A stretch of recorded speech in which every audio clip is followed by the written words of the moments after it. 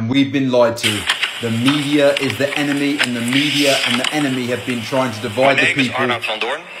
I'm 48 years old. This is a must watch. I've embraced Islam about 2 years ago, in April 2012.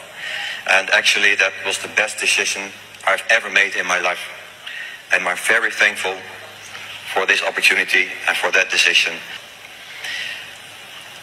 After this period, after the time that I have been converted to Islam, my life has changed dramatically, in a positive way. Before that, I didn't know anything about Islam. The only thing I knew about Islam is what you learn in the Dutch media, what you learn from Dutch and Western politicians, and that is only negative. Islam, as people are told in Western Europe, is bad, it's dangerous. It is nothing but a threat for society. They are oppressing women, they are all terrorists.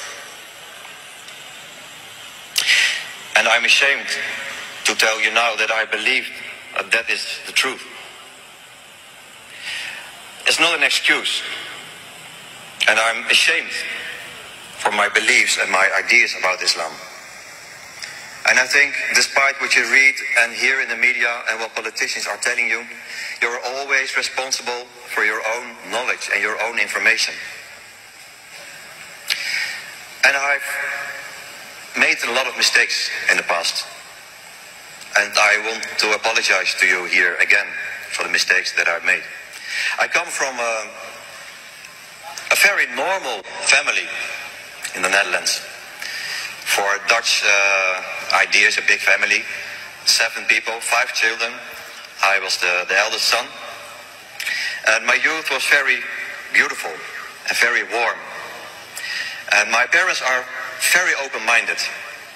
And they are not to blame for the ideas that I had about Islam. So my parents did their best. But they were not strong enough.